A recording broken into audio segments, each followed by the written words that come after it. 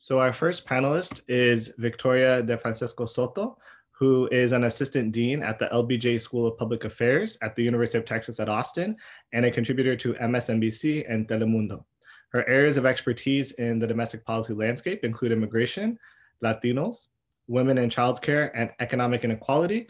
And Victoria serves as the Chief Diversity Officer at the LBJ School. Our next panelist is Jonathon Acosta.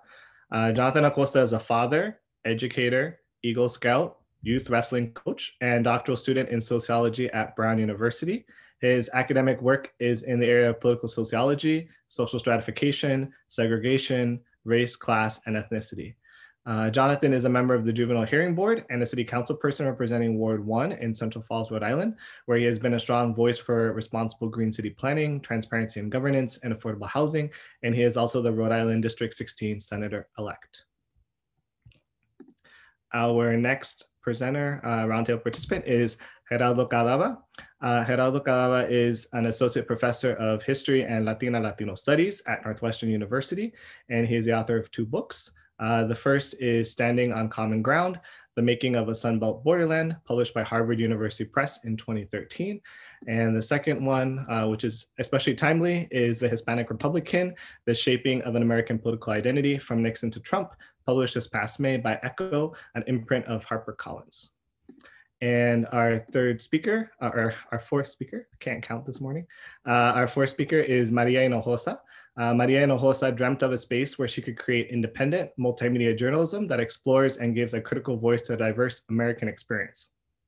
She made that dream a reality in 2010 when she created Futuro Media, an independent nonprofit newsroom based in Harlem, New York City, with the mission of creating multimedia content from a POC perspective. And I definitely encourage folks to look at the bios in the chat, to Google these folks, to buy the books that they've written, and just follow them on social media. So I'm really excited to have everyone here, and we'll pass it along to our first speaker, Victoria DeFrancesco Soto. Gracias, Kevin, and saludos to everyone, my fellow panelists, everyone tuning in. Greetings from Texas.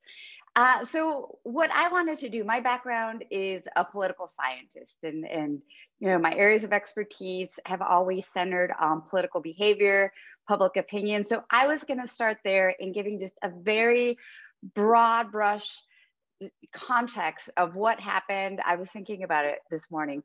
A month ago, even though it seems like eons ago, it was a month ago that we had the election. So Biden won 70% of the Latino vote.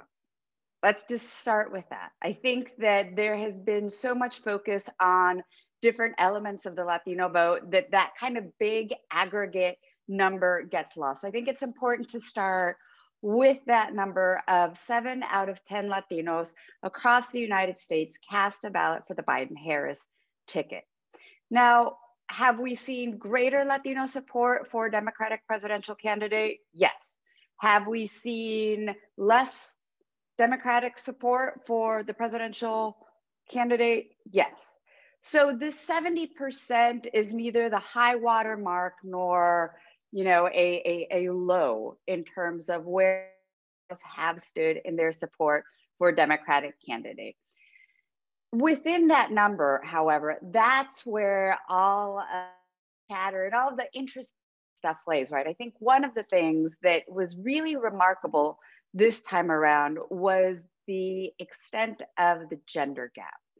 So we've always known, or at least for the past 4 decades, that women tend to prefer the Democratic candidate for president, Black, white, brown women.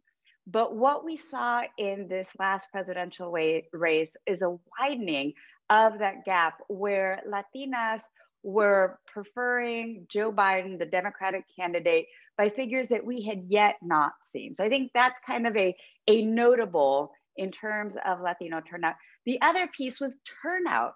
This is huge. You know, we have the dubious honor of always being, you know, last when it comes to turnout, but we saw a glimmer of what was to come in 2020 and 2018 when Latino turnout shot up, and we saw it again. So we have turnout, we have the gender gap. Now, when you get below those general numbers, below that 70%, the really interesting stuff that the media latched onto, because the media is the media, is, oh my God, Florida. Oh my God, Miami-Dade County. We saw a preference for President Trump with Latinos in Miami-Dade County. Yeah, if you follow Latino politics closely, if you follow Florida, if you follow the voting trends, if you follow kind of the history of this, and I know Jerry's going to really dig into this, you're not going to be surprised. But I think the national media, just nationally, the idea was Latinos will automatically vote D, and it's just more complicated than that. And then we saw that narrative about Republicans grabbing some Latinos in Miami-Dade spread over to my home state of Texas, where we saw in the Rio Grande Valley, a number of counties really increase their vote preference for the Republican candidate. And in one or two counties, we actually saw the Latino vote go for President Trump, right? So again, this narrative that if you were just kind of listening to some of these media outlets, you might think, oh my God, where Latinos going are. What is so important about discussions like these is where we can pick apart the nuance. And the nuance begins with the fact that Latinos are a very diverse population. We are a pan-ethnic group that's loosely lopped together under this umbrella that's called Latino, Latinx, Hispanic. So there's so much diversity there as a result of our immigration experience, as a result of our regional background. So part of the differences in voting trends lie in that diversity within the Latino community. And the other take home for me in unpacking these trends that we saw in 2020, especially these kind of eye-popping Florida and Texas trends, is also understanding that all politics is local. I abide by that fully, because that is really the key, together with understanding that Latinos are a diverse population, to knowing that, well, when you look at what was going on in the Valley, and you look at the fact that for a lot of folks, their livelihoods, their families' livelihoods were pegged to the oil and gas industry, and that the Republican Party did a very good job of connecting with Latinos on those issues. Also, that understanding for many of these Latinos in the Rio Grande Valley, they're not necessarily supportive of immigration expansionism, that they sometimes can be immigration restrictionists. So understanding these local level politics were really key for these races. And I'll finish on this point, which is understanding the impact that the pandemic had with regards to outreach. So we know from research, some of the research I've done, that direct contact is always the most effective contact. That contact where someone knocks on your door, you talk with them, you engage. In our Latino community, we invite them in for a cafecito. That didn't happen because of the public health concerns that the Democratic Party had, and that they were sticking to pretty rigid guidelines. So one final example that I'll give here is in El Paso, in one of the congressional districts where you had Gina Ortiz-Jones running against Tony Gonzalez. This was a seat held by Will Hurd before he left Congress. Gina Ortiz-Jones knocked on 0 doors. Tony Gonzalez and his support team knocked on 27,000 doors. So in these very tight races, the impact that this direct engagement, that Republicans were able to have this direct engagement with Latinos who might have been on the fence, was really critical. So let me zoom out here and just leave you with the couple of biggies, which is understanding the top line, but the devil being within the details of what our demographic makeup is within the Latinx umbrella, all politics being local, and that shoe leather politics matters when it comes to campaigns. Thank you, Victoria. And I want to start off just by giving shout outs to the CSRA and to Brown University for putting this together.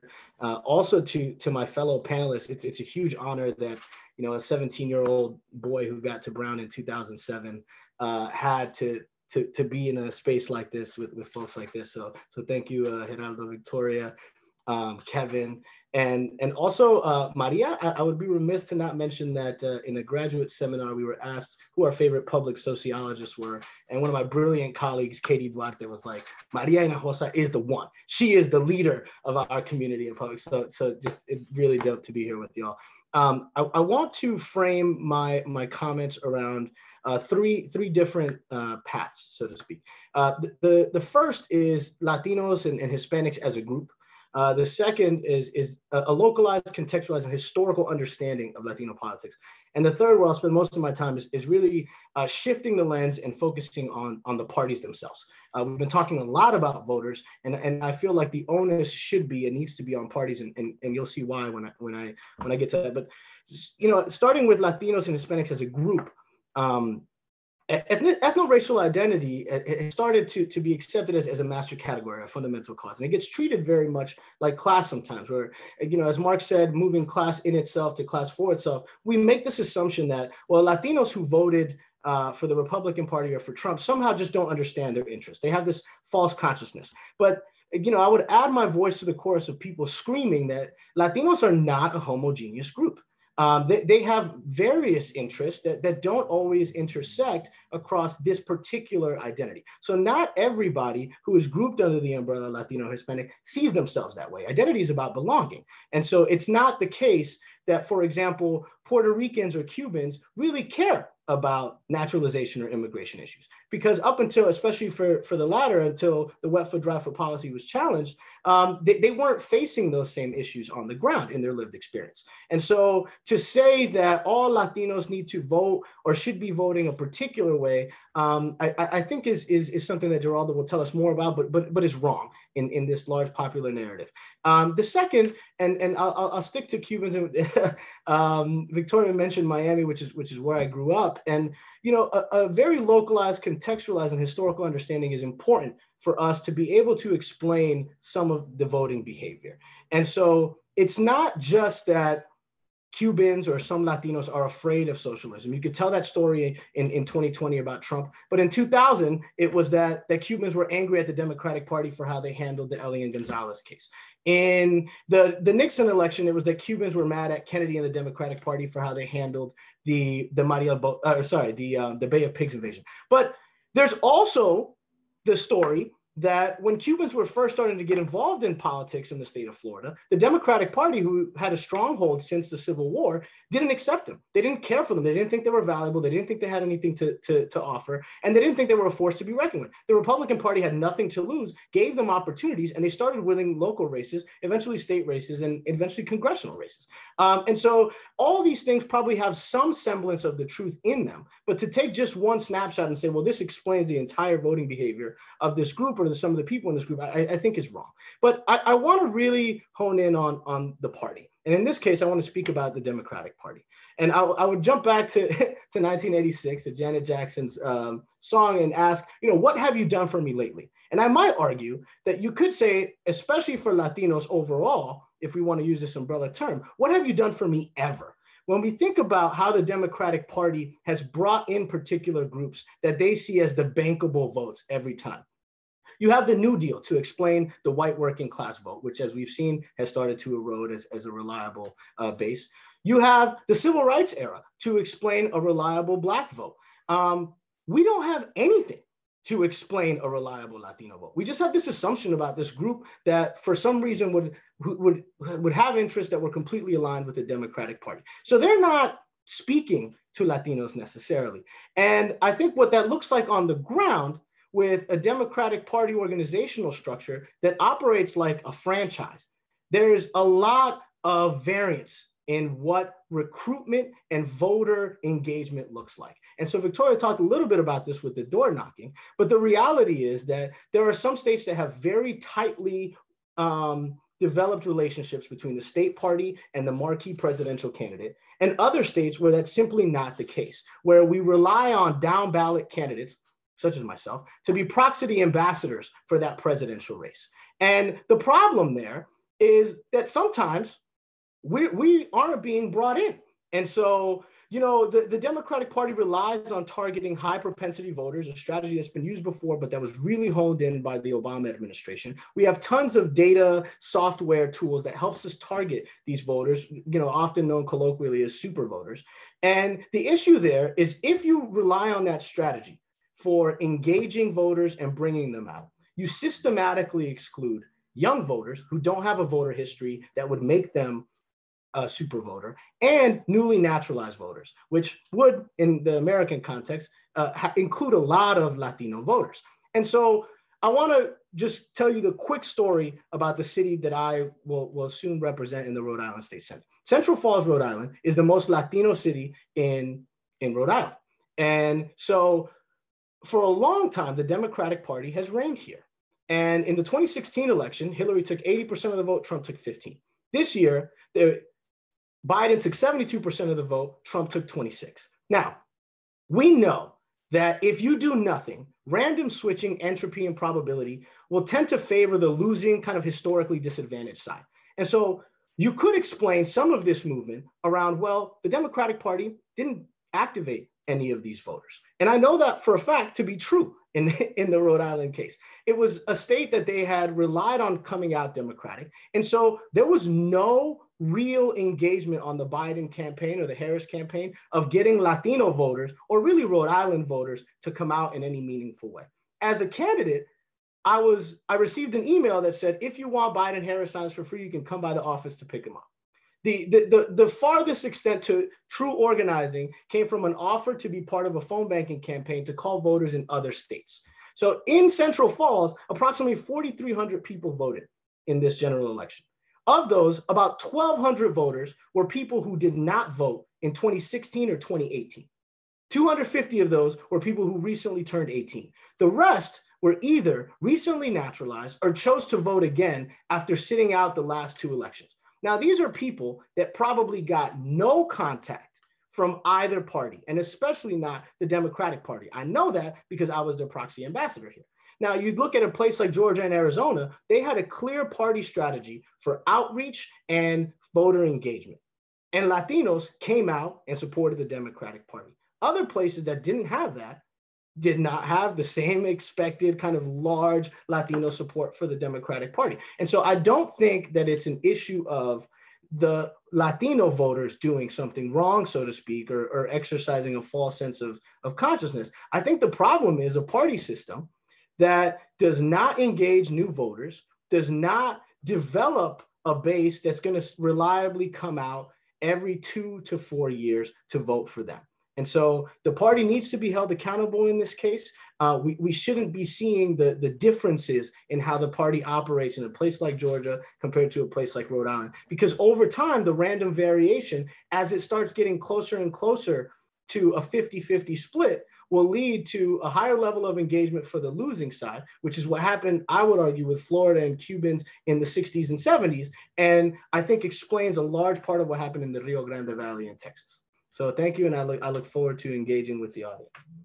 Thank you guys so much for attending. You know, I know that in this Zoom era, we're all, you know, looking for human connection, and that's what brings us to events like these, and we're still seeking some sort of inspiration for the work that we do, and that's why we're here. But I know that we're also kind of zoomed out, and so I know it's no small investment of time to join us for an hour and a half. So thank you all. And man, I mean, hearing Victoria and Jonathon talk, I feel like I don't want to say much and just want to get on to the conversation, because I want to start talking with you guys. I mean, I could pick up on so many of the things you've already mentioned. I mean, you know, I don't know if failures is too strong of a word, but the failures of the Democratic Party, narratives of the vote in South Florida and Texas compared with other countries. But I can focus, I think, most particularly on this 3 in 10, the other side of the coin that Victoria had talked about, right? She had talked about this 7 of 10 Latinos who vote for Democrats. And in some ways, I guess I'm telling the other story of the 3 in 10 who vote for Republicans. And I think I can, do this in three ways. I wrote a book called The Hispanic Republican, The Shaping of an American Political Identity from Nixon to Trump. And really, it's just about the evolution of a relationship between Hispanics, and many conservatives call themselves Hispanics. So that's why I use it in the title. Many of the people I interviewed wanted to be identified that way. But, I can tell the story of this quarter to a third of Hispanics who have reliably voted for Republican candidates ever since Richard Nixon's reelection in 1972. And despite the many twists and turns of the Republican Party itself, like moving far to the right on immigration and border control, and the rise of the kind of nativist, xenophobic wing of the Republican Party beginning in the late 1970s and certainly carrying on into the present. And so I can talk about how, despite those shifts, the Latino support for the Republican Party has remained remarkably durable. And I have some ideas about why. I also, followed pretty closely over the past 4 years the Trump campaign's efforts to court and recruit Latinos. And I think we should make no mistake about it. They, left very few stones unturned. They did a lot of recruitment. It wasn't the kind of door-to-door, although as Victoria mentioned with Tony Gonzalez, there was a lot of Republican door-to-door efforts, but it also came in the form of events hosted by the Trump administration, or ads and things like that. So social media campaigns, all of the above. So I think I can talk a lot about the Latinos for Trump campaign. And, thinking a little bit about this 70-30 split, I think if I were trying to win elections and thinking only about electoral victories, the 30% is more easy to dismiss. But I think because we all know that like winning 30% of a vote is not going to win you an election. So of course, in an electoral sense, understood that way, the 70% is key. But I would argue also that in terms of understanding who Latinos are, and to the extent that that's possible, trying to understand 100% of our communities, as a scholar and a teacher, trying to explain to students, who Latinos are, who we've been over the past several hundred years. I don't think it's so easy to dismiss even the 30% of the Latino community that has reliably voted for conservatives. And I think that historically, we've tended to dismiss them as partially, as Jonathon's talking about, as race traitors or sellouts or pochos. And I don't know if that's a good idea. I also don't know if it's politically useful in terms of engagement and understanding and outreach. I think it's more dismissive than anything else, and doesn't help us understand who Latinos are and have been. And then I think the last thing I can talk about, because I've been interviewing Latino conservatives a lot for the past month, ever since the election. And what I can say is that they feel a lot of momentum right now. And they have told me that they made history, as they put it, and they moved the needle.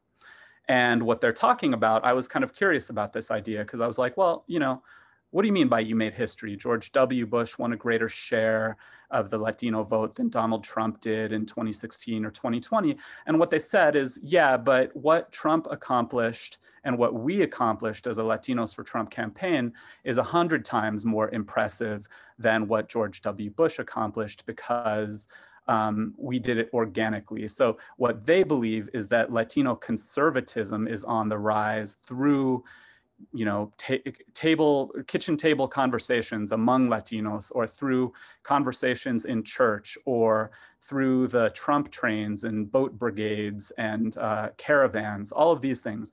And so they have described it as a momentum that they are going to seize. Now, I should say that a lot of the people I've talked to too kind of echo some of Jonathon's concerns about whether the RNC will actually listen to them. They think that a lot of grassroots organizations like the Republican National Hispanic Assembly or the Libre Initiative effectively reached out to Latinos this cycle, but they didn't always feel like they had support from the RNC. So it's interesting that on both sides, there's this sense that the party structures have ignored some of the on-the-ground grassroots efforts. And I think Republicans feel that as much as Democrats do. So, you know, I think that we, you know, in an electoral sense, did they make history? I mean, is 30 or 32% according to exit polls, is that historical? Is it significant? I think that it's still important to consider the shift, not only in South Florida or South Texas, but I was interviewing the progressive pollster, Carlos Odio of Equis Research, and he was describing a kind of baseline shift, even in Democratic strongholds like Chicago, Philadelphia, Georgia, other places, even Arizona and Nevada, where Trump won a greater share of Latino support. Even in California, and, you know, people keep pointing to California as an interesting example of the shift, just because it's not at all a swing state, and the Trump campaign put like zero effort into winning the Latino vote in California, but there was still a shift in Orange County and other places towards Trump. So, as a Democrat, I don't want to ignore the shift either. So I think those are some things I can talk about, but I'm really excited to have the conversation. Good. Hey, what's up? I mean, what more can I say? I mean, what a brilliant group of people. You guys can see me, right? All right. So you can see me, you can hear me. Gerardo, give me a thumbs up if you can see me. Oh, yeah. Okay, good. So I don't know if you got a sense that I have a book out. Oh my God. I mean, look, the publisher sent it to me, so of course I'm going to use it. But one of the things that this book deals with, and in my writing of it, was a real truth on the issue of immigration based on policy. This will not be a surprise to any of the people who are on this panel, right? Is that both the Democrats and the Republicans, in terms of the issue of immigration, a pox on both of their houses. They have both thrown immigrants under the bus in terms of policies. So I think that just kind of gives context in terms of the larger questions that are being raised in terms of the outreach on the part of the Democratic and the Republican Party and their lack of interest, you know, potentially in terms of actually engaging with Latino voters. So just a couple of thoughts, real brief, and then I too want to really hear your questions. So this election was definitely powered by Black women and by grassroots organizations that were not necessarily party affiliated, but people who just took it upon themselves. And much of that had to do with the movement for Black lives and organizing Black voters. In many of these key states, Latinx, Latino and Latina voters were kind of like the rear guard push, right? So for example, Georgia, Wisconsin, Michigan, people don't necessarily think of Latino and Latina voters, but all of us know that actually they are there. They have been there in places like Michigan for over 100 years, in places like Georgia over the last 25 years, but they were able to do this rear guard push. On the other hand, in places like Nevada and Arizona, Latinos and Latinas and the 10-year-long grassroots organizing that was spurred by the anti-immigrant legislation in Arizona, SB 1070. I was there on the ground in April of 2010, where young Latinos and Latinas were becoming activists because they had to worry about their parents and their family members. Some of them were undocumented themselves too. And I just remember thinking, they have no idea what they've just inspired. This group of, you know, high schoolers or college students who probably would have been partying, but now they're organizing. Flipping Arizona is what that looks like. So for young people, you need to understand your role in all of this. And I really do hope you understand. I mean, Jonathon clearly is an example of that, but your role as a voter and as an organizer and anything that you do. And I do believe that those of you who have lived through this election, your view on electoral politics will never be the same. And for that reason, okay, thank you to that guy who I'm not going to mention. So I wrote a piece soon after the election criticizing the Democratic Party, who, by the way, neither Kamala Harris nor Joe Biden have given me the interview yet, even though I spoke to all of the other candidates who we asked to speak to.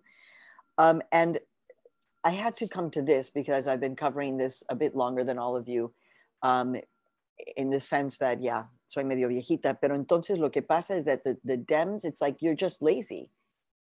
So it's like you just actually, because there's no other reason to explain. Look at all of the brilliant people you have on right now. I mean, Democratic Party operatives should be listening in and taking notes to come for plans of action from this conversation. I don't know if they're there. I just made a note. Florida was not a surprise to me at all, because we've been watching it for a while and because you understand the evangelical vote in Florida. But Florida Latinos are not Pennsylvania Latinos. And Pennsylvania is going to become a Latino state increasingly. And so what happened in Pennsylvania is like the flip of Florida, which used to be a must-win state. Very concerned about how quickly the narrative turned to what's the matter with Latinos and Latinas? Like, what's the matter with you? And we all had to be just like, oh my God, seriously? Like, have you been talking to Latino and Latina voters over the past 35 years? There are Republicans, yes. Am I fascinated by Latino and Latina Trump voters? Absolutely. Absolutely. I want to know everything about them more and more. But it's also not a surprise to those of us who have been seeped in this. What continues to be off-putting is how the narrative shifts so that Latinos and Latinas are not leading the narrative. I'm sure you all, I'm assuming that those of us on the panel, you know, had the same reaction when, not the Monday, but the Tuesday after the election, we tuned into the most listened to podcast, The Daily from the New York Times. And basically, you know, I'm sorry to say this, but you had basically two smart white guys who were saying, God, but you know, what's up with those Latinos? And anyway, our polling was really bad with them yet again, but we're going to talk as if we're experts right now. So the invisibility factor for Latinos and Latinas is extraordinary. In the face of that, we took control and we turned out in these numbers. And that in and of itself is the story that we need to be telling, which is we turned out. We turned out even if you didn't come and knock on our doors, we still turned out. And I don't think that it can be, it can be something that can be counted on. And still, I think actually at this point, both the Democratic and the Republican parties are in something of a state of flux. And I would say in terms of 4 years out, probably the Republicans have a better sense of what they're planning on doing than even the Democrats at this point. So thank you, everybody. Yeah, thanks everyone for those comments and those insights. I mean, I'm also really looking forward to the conversation, and I have just learned so much in the last, 20, 30 minutes. So as folks probably saw from the description of the event, our focus was on one, breaking down the monolith or this myth of the Latinx vote as this monolithic category, and two, understanding the implications of Latinx votes, voter turnout, preferences, stuff like that. And I feel like the panel has done a really great job so far of talking about those issues. And so what I'm going to do is follow up with a few questions and hopefully start some conversation, and then we can turn to the audience Q&A. So folks in the audience, definitely share your questions and we'll get to as many as we can. So the first question I had for you all was about the idea or the notion of race and ethnicity within the Latinx community. And I see that we also got a question in the Q&A from Katie Duarte about race and ethnicity as well. So what is the race and ethnic identity of the Latinx community, given that we have white passing Latinx folks, we have people who identify as brown, mestizo, folks who identify as Afro-Latinx. What do you all think might be the impact of these different racial and ethnic identities in terms of how folks came out and voted in the elections? And also, what does this mean for relationships between Latinx voters and communities and other communities of color, BIPOC communities, whether it's coalitions or challenges to coalitions? But that was just an initial question I had for all of you panelists. It's a great question. I mean, I I think that in general, in the field of Latina and Latino studies, over the past several years, we've been about introducing complexity into how we understand Latinas and Latinos. So there's a lot of new work on Afro-Latinidad, Central Americans, indigeneity among Latinos, and the fact that many migrants coming these days from Mexico, for example, are indigenous speakers and don't speak Spanish. So I think there are all kinds of ways of thinking in more complex ways about who Latinas and Latinos are. But to be honest, I mean, from my understanding, and I'd love to hear if other people know other things, but there's still not a lot of scholarly work about how the ethnic and racial backgrounds of Latinas and Latinos influence their political decisions. And so, for example, I kind of took, not offense, that's not the right word, but I found jarring, Nicole Hannah-Jones tweeted on election night that, well, you look at Florida, this happened right after Florida was called and people started to feel surprised about what happened in South Florida. And she said, well, that's all about white Cubans, but you can't tell me that indigenous Guatemalans or Black Puerto Ricans feel the same way. Maybe there's some truth to that, but I also don't think that you can reduce Latino support for Trump to white Cubans. I think we need to wrestle with the fact that someone like Enrique Tarrio, the Latinos for Trump guy in Florida and the national chairman of the Proud Boys, is an Afro-Latino. What does that mean? And I don't think he's representative of how Afro-Latinos feel, but it's still something to wrestle with. But, those are some early ideas about race and ethnicity. Oh, the last thing I'll say is I think it's been fascinating to watch after the election how a whole conversation has emerged about the very existence of a Hispanic and Latino category. And a lot of that has to do with debates about whether Latinos behave as a bloc or as swing voters, independent-minded swing voters or whatever. And that might have to do with this conversation about race and ethnicity too, because if you think about Latinos as a bloc who votes together because we've been racialized in certain ways, I think that's part of the conversation.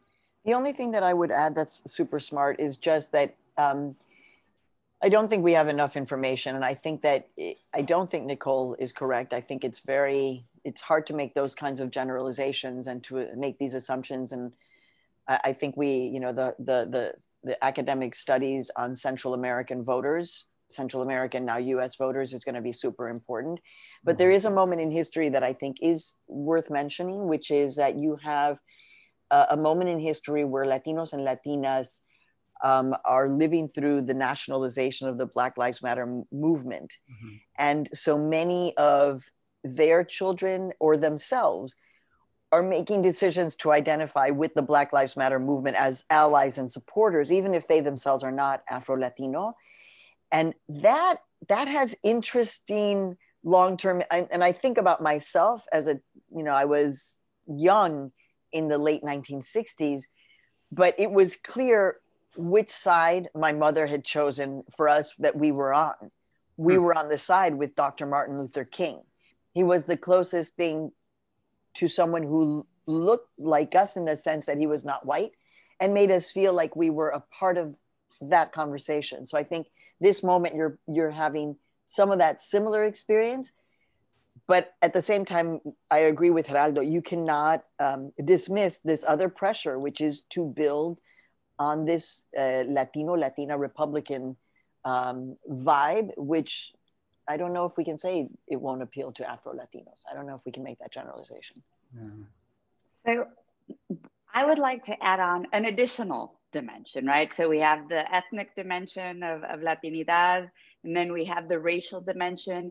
And I think another critical dimension is that of generation, that of X, whether you're a Gen Z or a millennial, because I think how we process race in general, and then just looking within the Latino community, is different.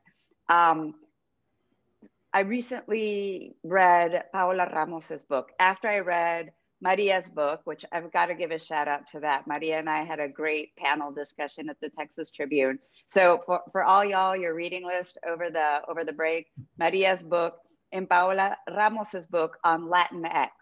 And Paola's book zeroes in on the intersection of ethnicity, race, and Gen Z, and to an extent, millennials. And you see this very interesting identity that's formed there around racial justice and social equity. But when I look at my parents, or when I look at maybe even folks within the Gen Xer category, I don't necessarily see the same trends. I think it's a lot more ad hoc, where you have some tatas and nanas down on the border who see the Black Lives Matter, and A, they don't identify with it, and B, they have some negative feelings about it. So when we're talking about intersections, we also have to lop in another one to understanding how they eventually, come to fruition in terms of preferences and vote and action.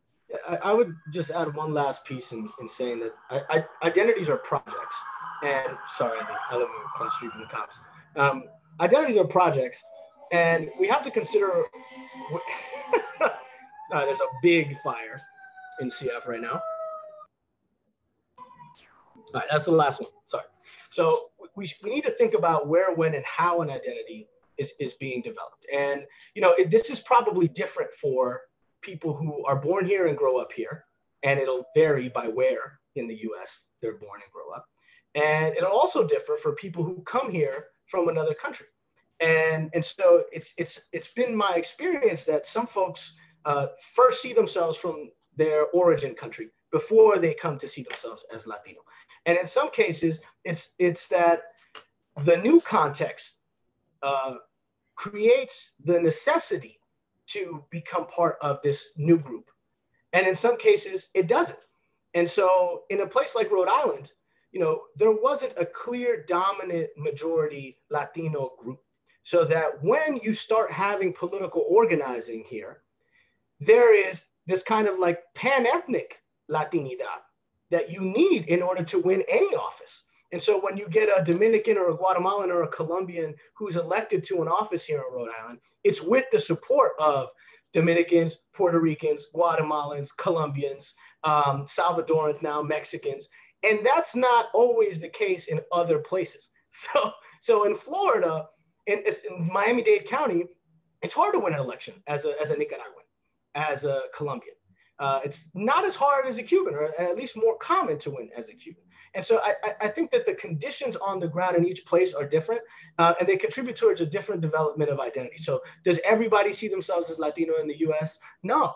And we need to have a conversation about why that is. And there's a lot of work that goes into creating those things, right? Cristina Mora has a great book on making Hispanics, and Geraldo mentions, those folks who choose to still identify as Hispanic. And she would argue that it's an intersection of bureaucrats, of activists, of media wanting to take advantage of this larger group in some ways, for material reasons, but also for solidarity reasons that haven't necessarily completely come to fruition yet, I would argue.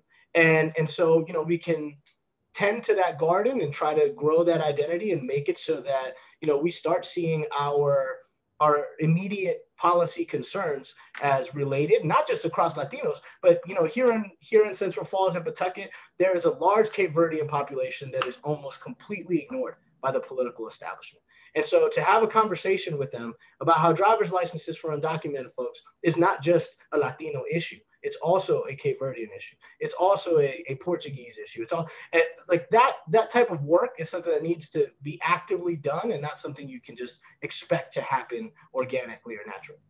Yeah, I think that, all the insights are that you all provided were super fascinating and shed a lot of light on the complexities of Latinx identity, of voting, of community mobilization and formation, of local politics. Thank you so much. The next question I have is about immigration policy. And Maria, you kind of touched on this and have done a lot of excellent reporting on this issue. So I guess the question for everybody is, what role did Trump's approach to immigration policy and its effect on the Latinx community, the ongoing or the lawsuit with DACA and other things and related immigration policies play in the election, and also the Biden administration or campaigns discussion of immigration and the promises they've made to DACA recipients and undocumented communities and immigrants in general. I guess I wonder if folks could comment on the role of immigration policy. Some Latinx folks are immigrants, some are descendants of immigrants, so we're not all immigrants. But even that, if folks could just comment on that, if people have thoughts. I think one thing that stands out for me is that in 2015, Donald Trump began his campaign by insulting immigrants, specifically Mexican immigrants like myself and my family, and that his entire kind of administration was run on the whole build a wall thing. And then when he runs again, it's like nobody even asked about that. I mean, there was one question and the last presidential debate, but I found that in the sense of an argument for why we need to have more diverse political reporting across the country, which is why I just created my own company, created my own politics talk show, because we just have to do it ourselves. The data, as far as I understand it, shows that Latinos and Latinas immigration is not the #1 issue. I'm not surprised by that. In many ways, it's almost like, óyeme, los republicanos y los demócratas. No, entonces, it's like putting hope on something that is not going to deliver. So I kind of understand it, also because it's our livelihood, right? It's about the work that we came to do. Whether my father, who was a medical doctor who helped to create the cochlear implant, or somebody who's doing more lower skilled work. So it's frustrating that it is not the #1 issue, but I understand it completely. And for me, I've had to understand what my role is. So that's why if it's not #1 in terms of the voter, it is #1 in terms of my role as a journalist to be constantly pushing that. And just finally, because, when people say to me, what is Joe Biden going to do, or the immigration crisis or problem? As I say, we don't have an immigration problem at this point. There's net zero migration. We have a refugee problem, but what we have in this country, not a problem, an issue, but what we have in this country, not an immigration issue. We have a human rights crisis that has been, that is on the backs of people whose only real crime is that we were not born in this country. And for that, our uteruses are taken, our babies are taken, our children are taken, we are raped in detention facilities.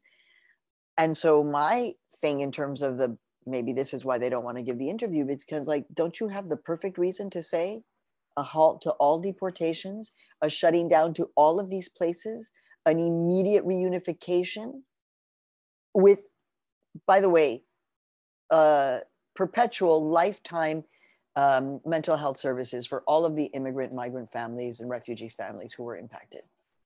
But that's just me. So this next semester, I'm going to be teaching my normal kind of immigration graduate seminar that I do every year. During the Trump years, it has been quite interesting to change, because over the last several years, we had just kind of this stagnant federal immigration issue, right? So there was no comprehensive immigration reform, and a lot of the action was at the state and local level, right? So think back to Arizona's SB 1070, and I think that we can also link that to what we saw in terms of Arizona going blue. We saw local ordinances. But then when Trump comes into office, we see a ton of immigration policy movement, not legislation. Again, there is no movement by the part of Congress, but in the form of executive actions, and even more specifically in terms of rule changes, which, they're not sexy, they're not big, but they can have huge consequences for the lives of immigrants or folks who may be refugees or asylees. So under the Trump administration, we saw over 400 rule changes and executive orders that took place. For those of you that are interested in this, the Migration Policy Institute put together a couple of months ago, I think it was over the summer, a great catalog of everything that had happened under the Trump administration, the dismantling of a lot of what we knew as kind of traditional immigration policy post 1965, the Hart-Celler Act. If I were a betting woman, we're not going to see comprehensive immigration reform in the next 2 years. You know, we're likely going to have a divided government, you know, depending on what happens in Georgia. But again, my money is on it being a divided government. However, I am cautiously optimistic about having a lot of really targeted and thoughtful action coming out of the White House. So, you know, rule changes can be very impactful, and a lot of the executive orders, you know, that's the bad thing about executive orders, is that they can be easily rolled back. And so President-elect Biden is going to be able to roll back a lot of the things that the Trump administration put into place. So that is good news, that a lot of that chaos, a lot of that human rights violation will be able to disappear literally overnight. The question is, how are we going to reform our immigration system? And again, I think we're going to go back to what happened during the second term of the Obama administration. Not a lot. My hope is that the Biden administration will follow the course in terms of not deporting en masse like it happened during the first Obama administration. But there are some really creative things that, at least in the short term, the Biden administration can do through executive order. So that's going to be something that I'm looking for, of what policy comes out of the White House and agencies, especially DHS, going forward. I feel like my role on this panel, like so many others after the election, has just simply been to provide the Latino Republican perspective, which isn't entirely comfortable for me as a Democrat, but I've still, committed more time maybe than I would like over the past month to trying to continue having conversations with Latino conservatives about how they feel about this moment. And immigration has, of course, come up. So I'm giving the Latino Republican perspective on this, even if it's not even if, but certainly even though it's one I don't endorse myself. And I have to say, I don't know that they're right about what they say about immigration, but here are a couple things to think about. First, it relates to something I mentioned earlier about what many Latino conservatives think to be the historic character of this election. And even though George W. Bush won a greater share of the Latino vote in 2000 and 2004, what they think is that the Trump campaign shook up what we thought we knew about Latinos, and they've come to calling the Bush approach Republican light. And what they've meant by that is the theory of the case with George W. Bush was that the way Republicans appealed to Latinos was to support comprehensive immigration reform. And it's kind of become a settled narrative that in the months before 9/11, right after George W. Bush was inaugurated, he was kind of partnering with his pal Vicente Fox to craft comprehensive immigration reform. So that was the theory about how Republicans reached out to Latinos. But a lot of the Latino conservatives I've been talking to have been describing how Trump upset the apple cart, how that he flipped the script and showed that instead, what this election showed is that the way to reach Latinos is through truly conservative ideology. And so it's not about comprehensive immigration reform. It's about truly conservative ideology. And what they've told me is that Democrats, in fact, have it wrong. They misunderstand immigrants because, for example, again, and this is where I want to be clear that I don't know that they're right. I don't think they're necessarily right, but here's what they believe. They say that immigrants from, Venezuela or Nicaragua, they didn't like it when Americans were toppling statues over the summer because that made our cities look like Managua and Caracas. And they left that situation because America works and they wanted to live and partake in a functioning society where they believed that they could get ahead. I also think that Republicans have not given up on recruiting new immigrants. It's not that only Democrats think that immigration is their issue. So I interviewed the chairman of the El Paso Republican Party, and he told me that he shows up personally to all of the naturalization ceremonies in El Paso to hand out literature about what the Republican Party stands for. And also, I think if you look at evangelical churches, you know, evangelicalism among Latinos is largely an immigrant religion. You know, you have many Latin American immigrants who are evangelicals. They move to the United States, start evangelical churches, join evangelical churches. So my point is just that there is a Republican narrative about how their party actually taps into the immigrant ambition to, you know, pull yourself up by the bootstraps and find a better life in the United States.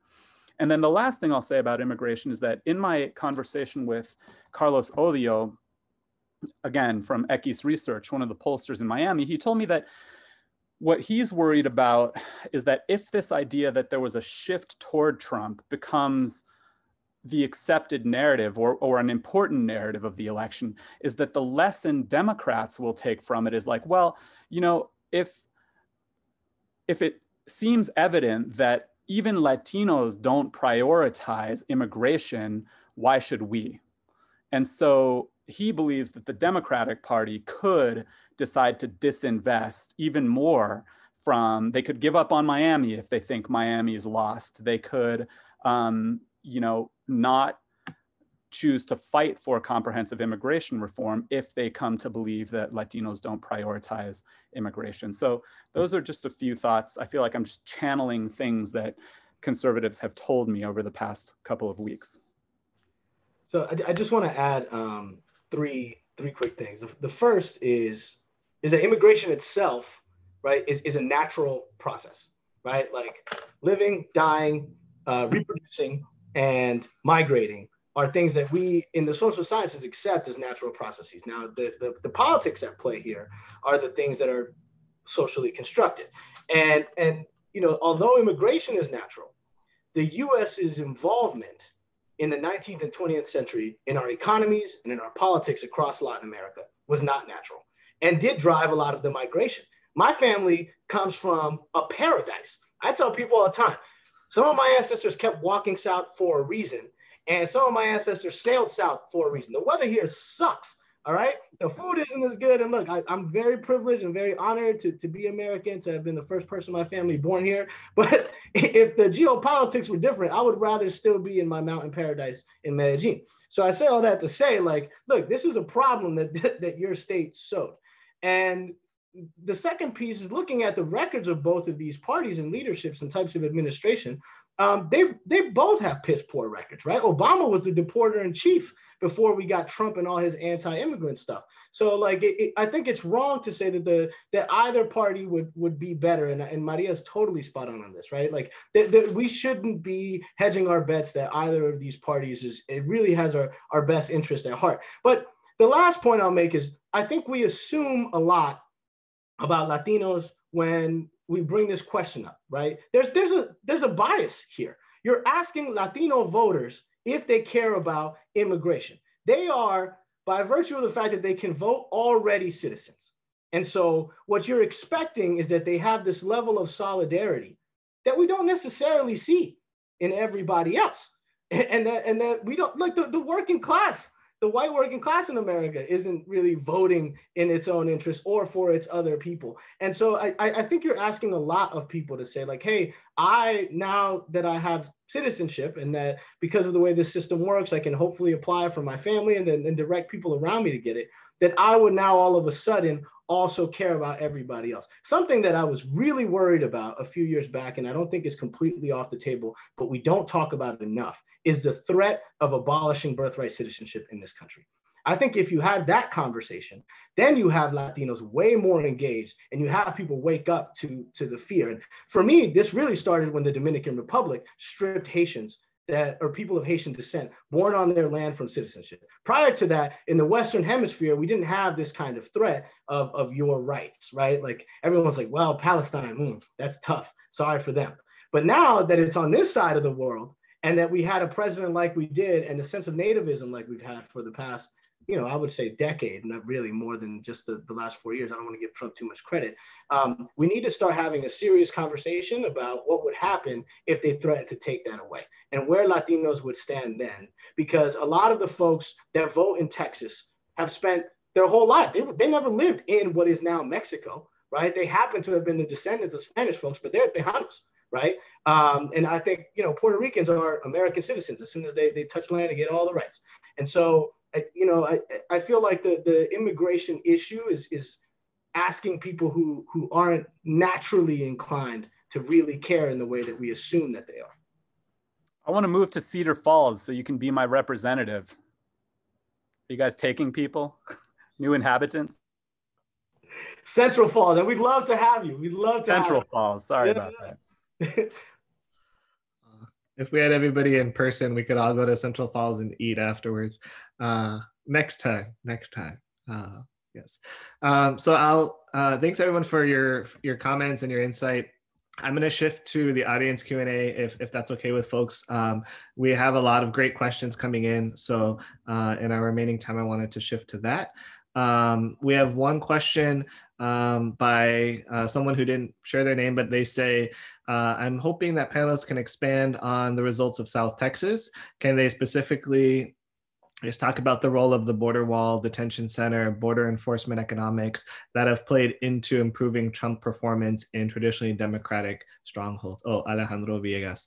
And so, yeah, folks could kind of comment on that, South Texas and the kind of immigration industrial. You know what, if you think about the fact that, I think you may have been getting ready to say the immigration and detention, deportation, mass industrial complex.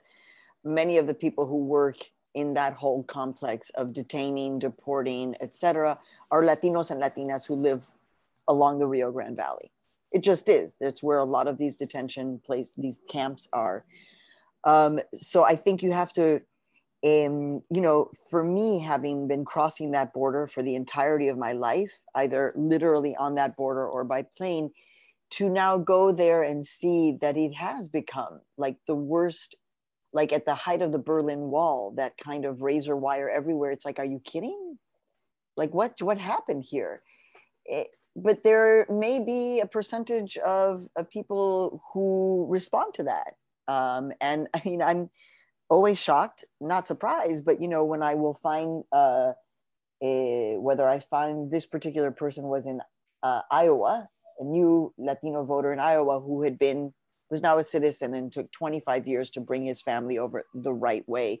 And then he was like, no, now they have to build a wall. Now they have to build a wall. Now that you know, and it's just like, ¿cómo es esto? So I think that notion of getting over and then closing the door behind you is very, very real. Understanding the locality, right? All politics is local, that a lot of the economic base for these poor, rural, podunk communities are the Border Patrol. I mean, the Border Patrol is, I don't know if it's majority Latino, but if it's not majority Latino, it's pretty darn close. And also the detention center industry. So just in terms of what the economic base is, there's that. So I think that is a core piece that we need to consider. The second is that Texas is just more conservative, right? Black, white, or brown. Texan, you know, like when you look at Latinos in Texas, they've always voted a little bit more Republican than all other Latinos, with the exclusion of Florida, right? We always got to kind of put Florida over here. But look at the voting trends over the last several decades, and you see that Texans just have that in them. There's a little bit more ideological conservatism there. So that's the second point. And then the third leg of this stool is understanding the geography of it. And this goes back to Jonathan's point, which is there are a whole bunch of Tejanos where the border crossed them. So the immigration experience is like something that they hear, but you know, their great grandparents have always been in South Texas. So even though they're on the border, technically, the lived experience itself is not there. So I think that is also an important point to understanding Texas. And I'll just reiterate my point about also the oil and gas industry. There was that component piece. And the Texas GOP is really good and really organized. I mean, they have a ton of resources and they have their stuff in order.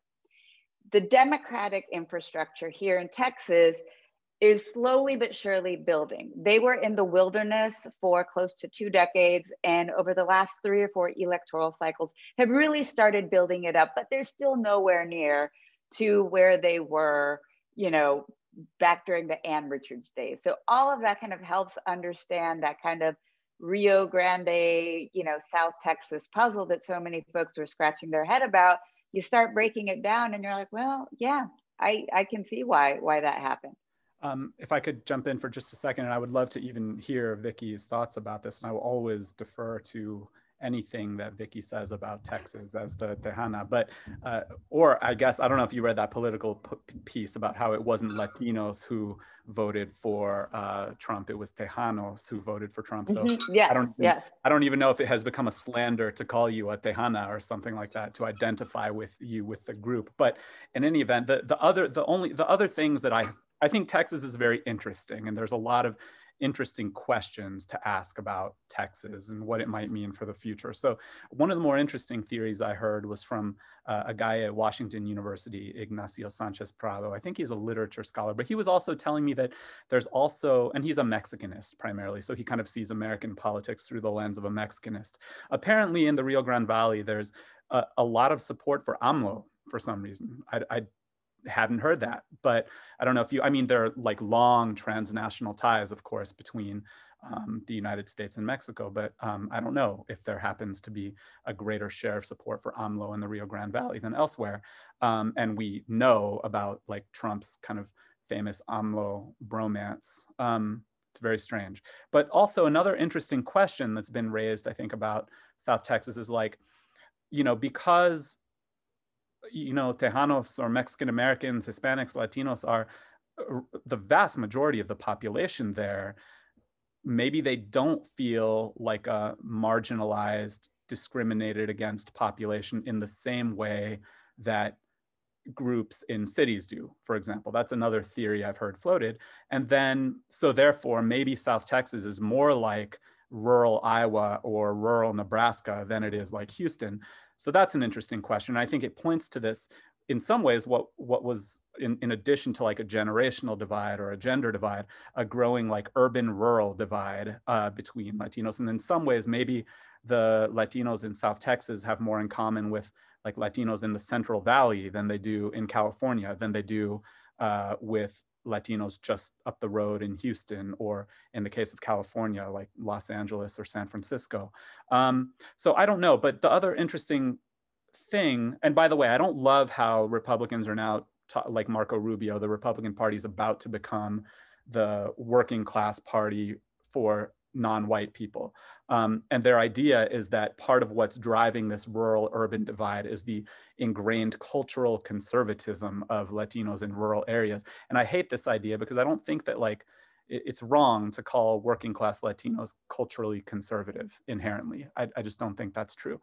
But the other question I think to ask about South Texas is whether it's going to be durable. I mean, does it signal some sort of trend going forward, or is it really a one-off just because of the particularities of this election cycle, the personality of Trump? I think you could ask this generally about 2024, how unique is the 2020 election, or is it a sign of things to come? And Texas raises these questions, I think.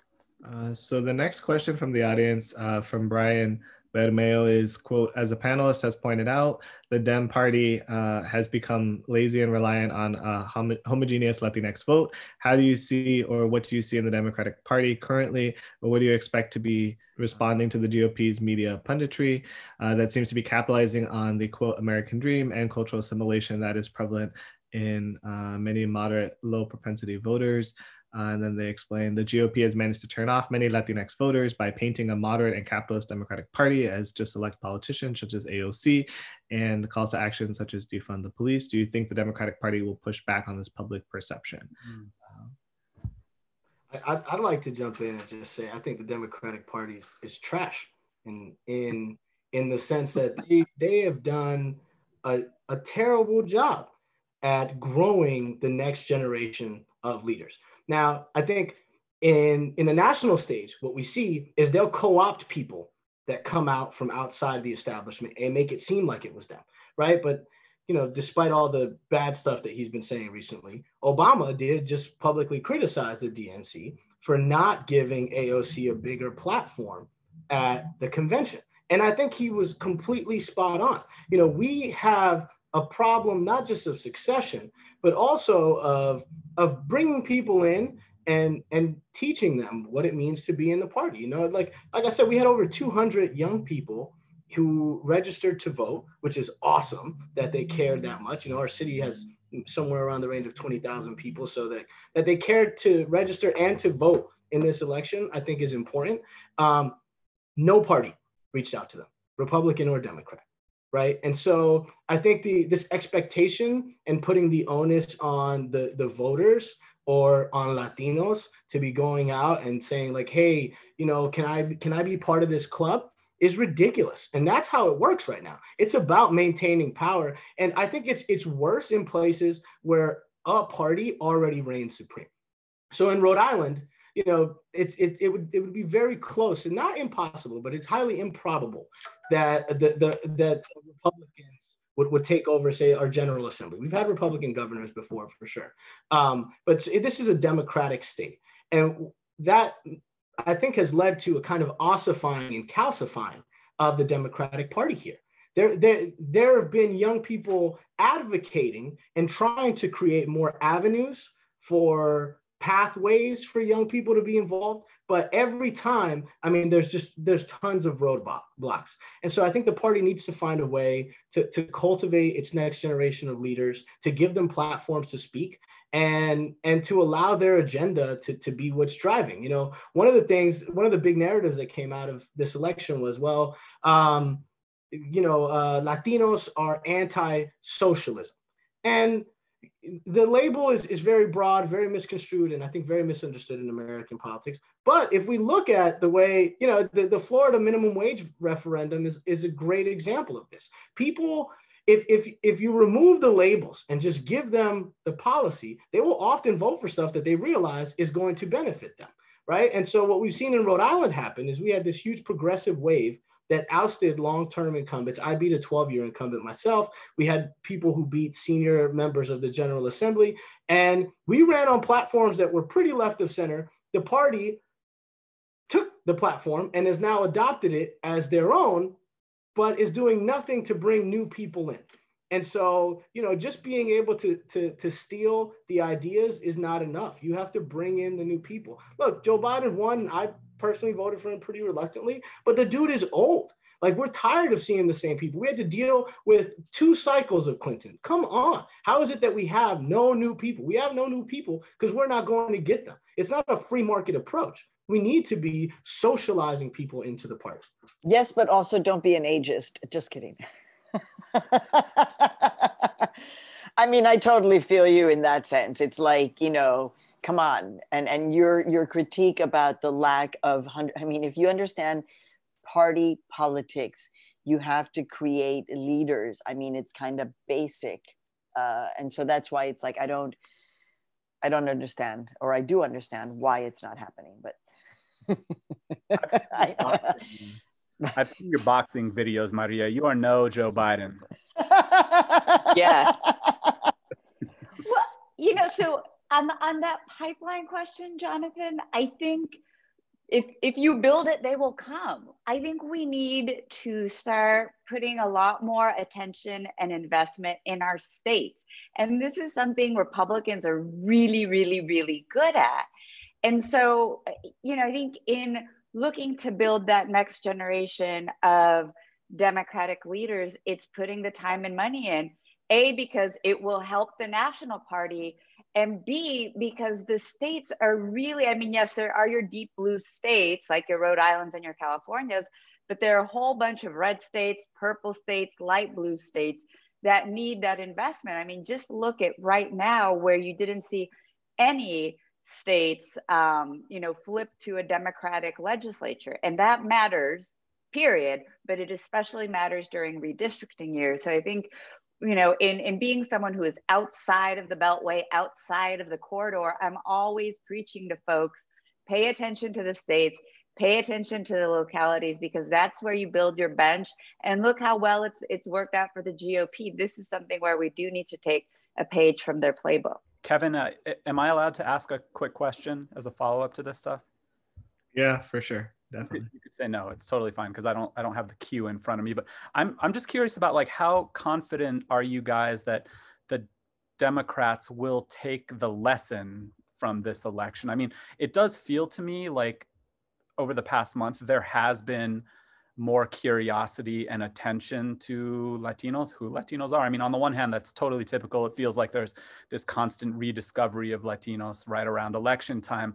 But, you know, it feels like it might be more sustainable. How do you guys feel about that? I mean, do you think the conversation will be, the conversation we're participating in now, does it have legs? Will it continue over the next few years? And will Democrats learn a lesson from this?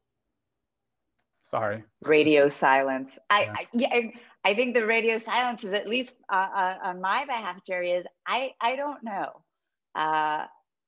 Institutions are sticky. You know, MO is sticky, modus operandi. So I think it will change is difficult, but I do think that on the heels of a Trump reality, that is a boost to maybe kind of rethink some things and have something that is different in order to forestall kind of another Trump 2.0 or Trump 2024. And I just want to say, just to bring it back to, I'm assuming, young people who are watching this. I mean, democracy is a verb. And so it's really, this is one of those historical moments. And when it's like, what are you doing? What are you gonna do? And honestly, for you all in this generation, in my view, if we're on this call, if you're in this place, as much as we all have all kinds of personal challenges that we're facing, whether it's, you know, spiritual, personal, psychological, financial, etc., but we have privilege being right here in this level of conversation. And so I'm just putting it back at you. That's why I'm so proud of what Jonathon did. He was like, well, we're gonna run. I mean, when I was I was a green card holder, but I was doing electoral politics to try to get the first Latino on the ballot in the city of Chicago in the late 1970s. So regardless of how radical we may be in terms of our politics, electoral politics is something that is real in this country.